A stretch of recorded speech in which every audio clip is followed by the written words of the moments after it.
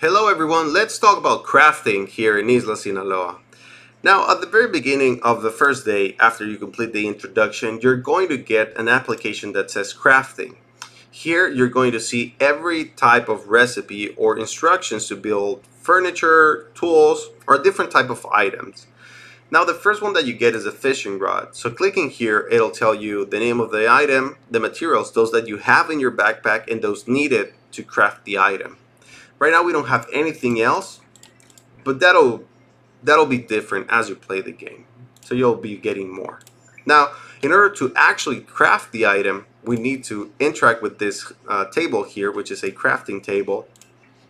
So now we can just select here, and again, it'll show you the same information, but now it'll give you the button here to build the item.